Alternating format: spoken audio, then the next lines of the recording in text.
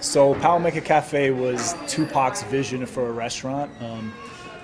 20 years ago, he was dreaming about opening a restaurant, and we found these pages, and he had like so much information and put so much time into it.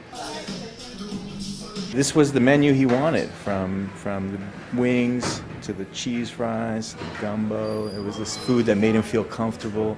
I mean, apparently, literally, like every day in the studio, these wings were driven to him by Molly.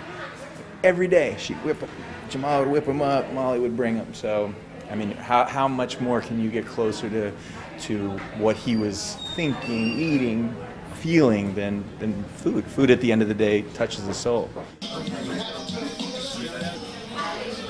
It's a pop-up. We don't know if it's going to continue. We don't know if they're going to do it again.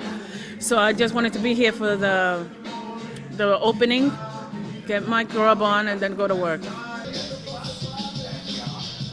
As you come through here and you eat and you experience Tupac's food and vibe, and then you walk in and experience his fashion and style, you really get that full, while all the time listening to his music, you really get that full experience, and that was the goal.